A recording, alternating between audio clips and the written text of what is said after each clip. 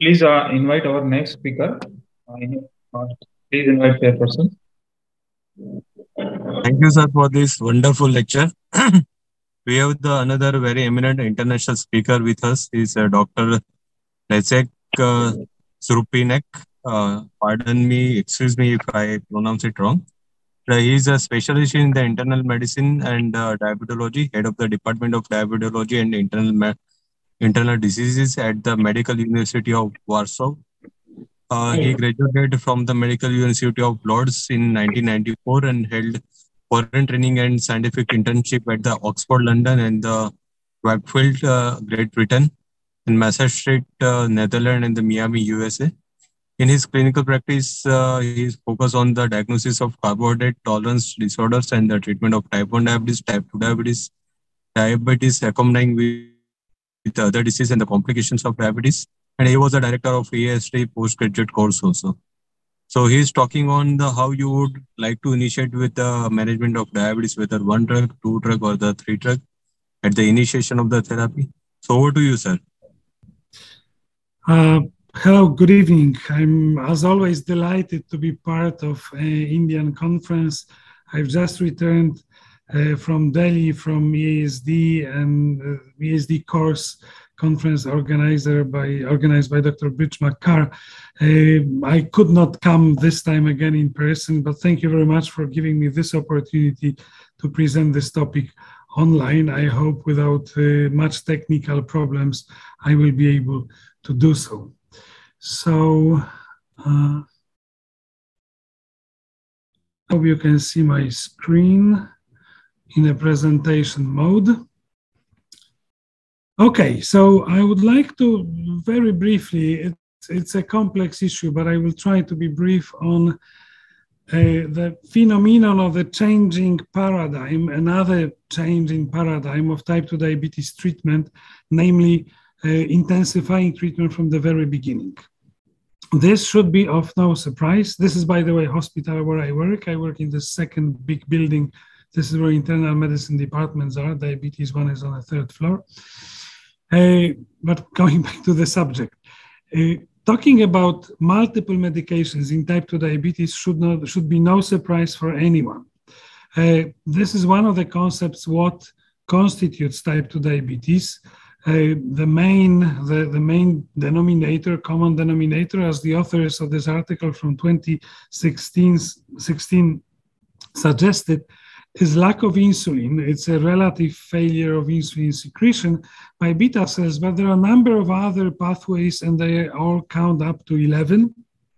De Franza was writing about 8, about octet. Here we have 11 players, which eventually lead to hyperglycemia. It's then obvious, I guess, to anyone that we cannot control glucose with a single agent, perhaps at the very beginning, and we have accumulation of data showing that the more agents in a safe way are used from the very beginning, that is only for the benefit of the patients. As a comparison, I'm using the current rules for treating hypertension. This is not questioned by anyone. There are also multiple evidence here. But the current recommendations for treating hypertension is to start with 2 agents in one pill, then 3 agents in one pill, and only when spironolactone is being added, we come to using 2 pills. And India is a world leader in using fixed dose combinations. Wherever I come to your country, I'm thrilled with the options which are available to the patients, and it also, of course, happens in diabetes. In Europe, it's much more complicated, and fixed dose combinations are usually, hard to say why, more expensive than using single pills. So if hypertension uses a combined treatment from the beginning, and this is the disease of a much simpler and less complex pathophysiology than type 2 diabetes, why we are not using it? Let's look at some samples of some evidence. Where is the benefit of using combined therapy from the very beginning with at least 2 agents?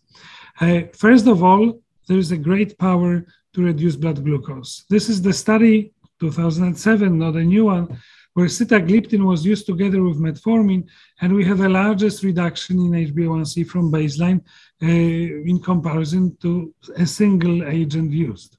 If we look at a more modern combination, SGLT2 inhibitor and linagliptin, also here, this is on the left-hand side, we have the largest reduction, largest drop in HbA1c. That is also pretty obvious. Using two agents gives better result than using just a single one, although the results are not additive.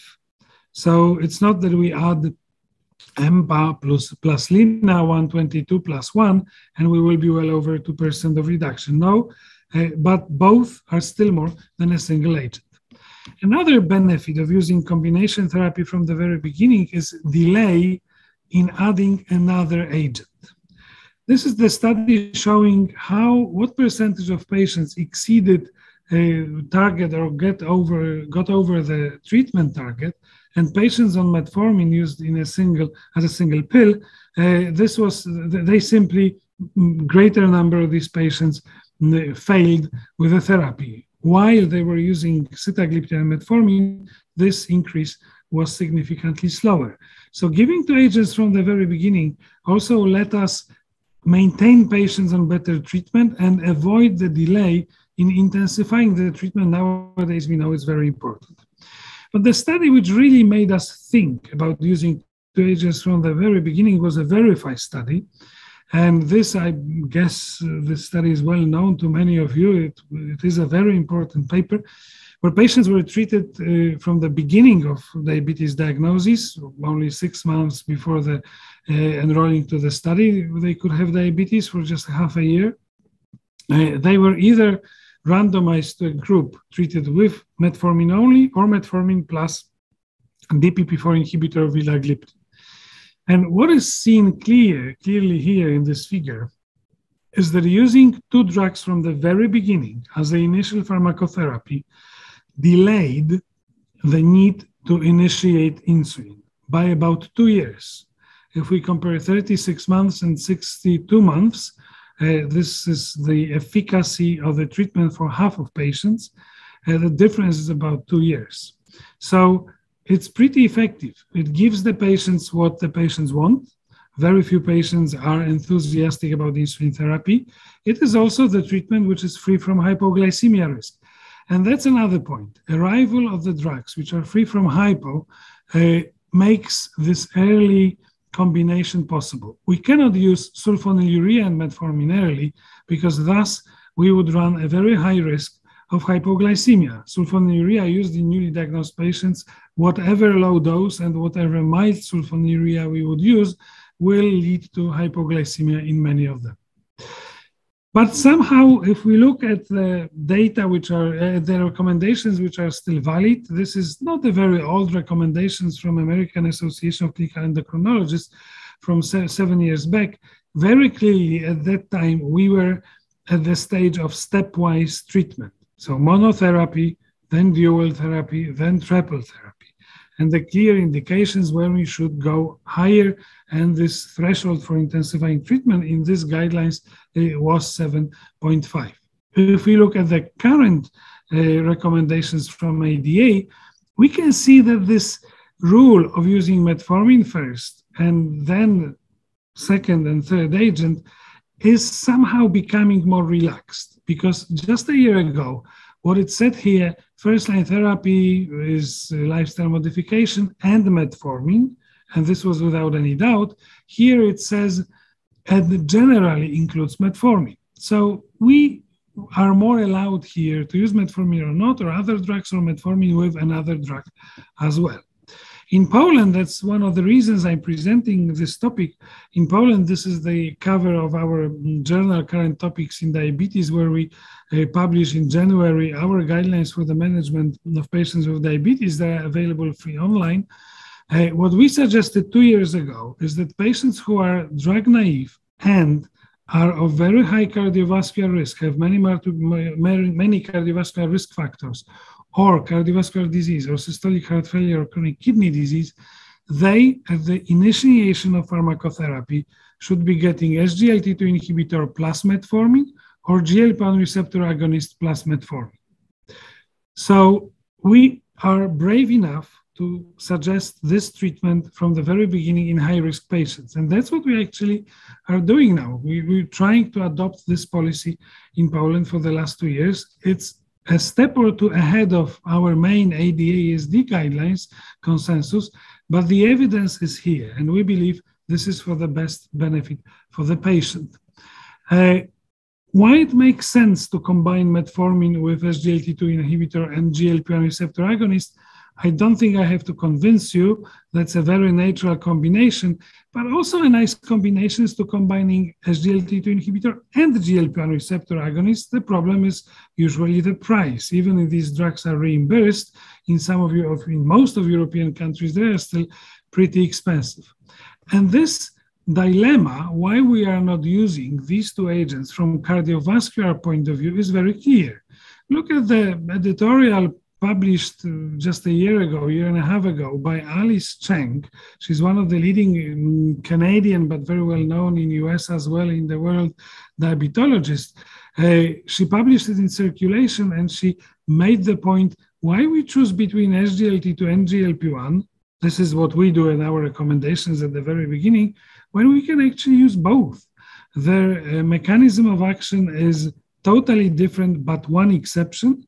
Both drugs increase natriuresis. Of course, SGLT2 inhibitor at a greater extent, and GLP-1 receptor agonist at a slightly lower extent, but still, this is the only pathway they cover together. Otherwise, the mechanisms are totally different, and cardiovascular risk protection, which is now the main target for treating type 2 diabetes patients, will be even more effective if we use it. So just presenting with this brief argument, I think I will finish before my time, which always makes the chairpersons happy. I would summarize with this, again, an excerpt, the final paragraph, in fact, of the paper I showed at the very beginning about this multiple pathophysiology of type 2 diabetes. The authors, and among them were the former presidents of the ADA, they say here, look at this sentence. We advocate the introduction of combination therapy early, and it was in 2016, early in the pharmacological management of the disease. And how we should look at the drugs, they use the word, all the medications should be viewed as complementary, not as a competitive agents or as a failure rescuing patients, like we salvage therapy after inevitable treatment failure. This point of view is not original, what I'm presenting you here. We have the evidence, as I said, and more voices supporting this type of approach can be heard. The bottom line here is that we have drugs free from hypos practically. And these are DP4 inhibitors, SGLT2 inhibitors, and GLP-1 receptor agonists. These three agents, plus metformin, any combination of those, of course, it depends on the patient, on his clinical profile, risk profile, and so on, can be used at the very beginning. And we have this at hand. These are the fixed dose combinations of DP4 inhibitors and metformin, which have been around in Europe for about a decade. Every DP4 inhibitor can be combined with metformin. Eucras was the earliest one with vildagliptin. We have also combinations of SGLT2 inhibitors like ertugliflozin plus metformin, or the most exciting one, ertugliflozin with sitagliptin. However, MSD with ertugliflozin, they are not really promoting this drug. It's not very popular. But the concept is here, combining SGLT2 inhibitor, DP4 inhibitor, also a very nice solution. Metformin as a third agent of this fixed dose combination would be ideal. So just to conclude, I would argue I would say combination therapy, yes, absolutely. Why? Because our favorite disease has complex pathogenesis. The disease progression in type 2 diabetes is inevitable. Early combination therapy, as we can see in many more studies than I just showed you, are effective, and they are tested in chronic diseases. Here, hypertension should be our pattern and the way we should go forward. Combining metformin with any incretin agent or SGLT2 inhibitor yields no hypoglycemia, and in addition offers weight reduction to many of the patients. And this spelling error I made on purpose, this the nightmarish, this awful insulin therapy is actually and quite effectively delayed. We also offer, and that's probably the most important, early cardio and nephroprotection using these drugs from the very beginning. But how we should do it?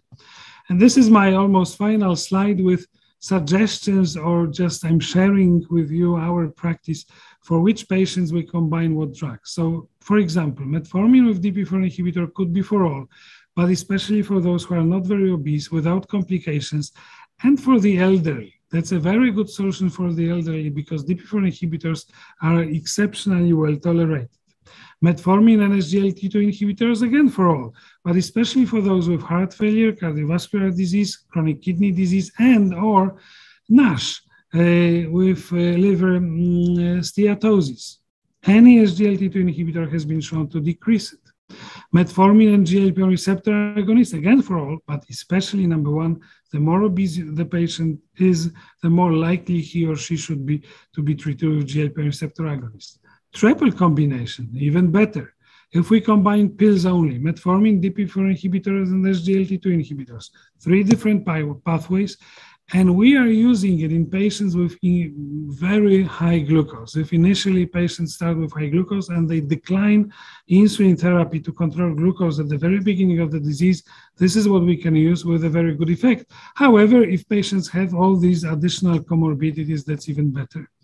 And that's probably the combination for the future, not perhaps yet for the present because of the price and not enough data.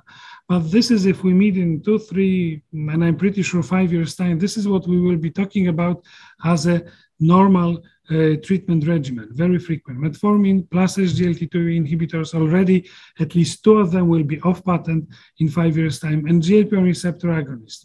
These are for all the above patients, but especially those with overweight or obese, those who are better off now, today, have a little bit more money, and of course have vascular complications. We're fighting diabetes, which here is shown by Gulliver. That's the picture describing one of the oldest European novels. And we try to hold it in place by multiple ties and links. And the more drugs we use in a safe and wise manner, the more effective we will be and the best protection against complications we can offer to our patients. Thank you very much for your invitation and your very kind invitation to this meeting.